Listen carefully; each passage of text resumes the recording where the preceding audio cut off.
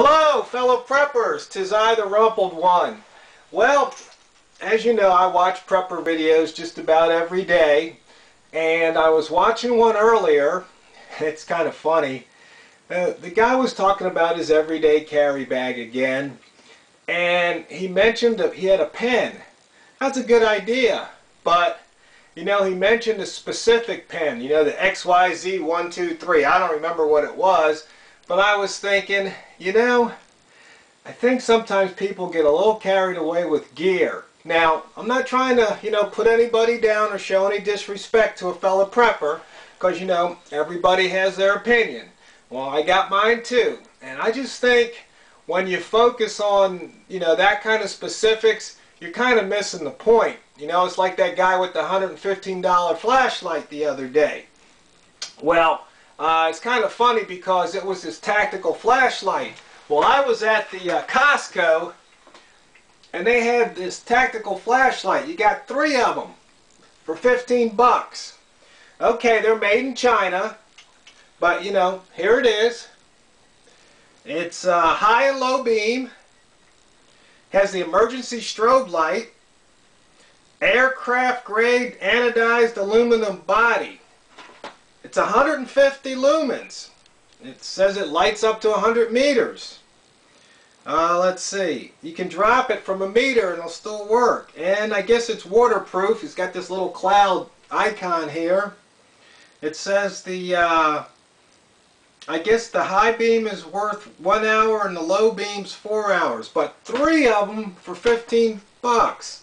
And the other guy spent 115.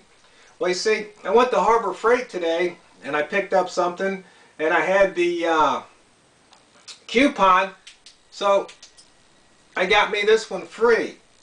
Now, you know, is this one better than this one? I mean, let's think about it.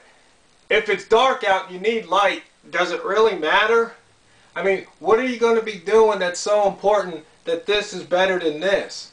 I mean, I know these guys like to put them on their rifles, but to me, you know, if you walk around with a flashlight lit, you're telling the bad guys where you're at. So while they're hiding, makes you the target. So it's just something to think about. Because see, when it comes to the equipment, I think it's more important that you cover all the bases first before you try and get too fancy. So rather than spending, you know, 10, 20, 30, or I don't know how much that pen costs, hey, you know, probably if you go to some stores or you just happen to be some event, they probably handing pens out free, maybe even at the bank. I think there's a couple banks still hand out pens for free. And you know, if you have 1 or 2 of those, that's going to do the job. You want to write? Well, that's what you use. I mean, you know, it's kind of like that joke that NASA spent, I don't know, was it millions of dollars developing that pen that could write upside down when the Russians used the pencil, number 2 pencil? I mean, that's what we're talking about, you know. Survival situation, you know, in your everyday carry bag. I mean, think about it. Do you really need, you know, that expensive gear? Because, you know, when we're talking about survival, which I'll probably do another video on this, I mean, there's a couple things. Either you're going to try and get back to your place where you got all your stuff, or your place has been, you know, totally devastated. Maybe it's been burned, maybe it's been blown up, where all you have is what's in your bag.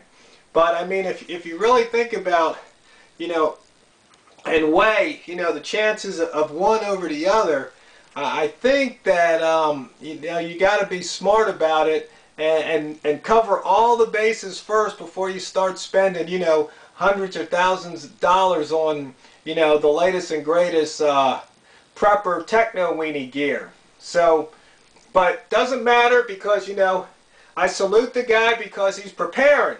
Because if you fail to prepare, you prepare to fail.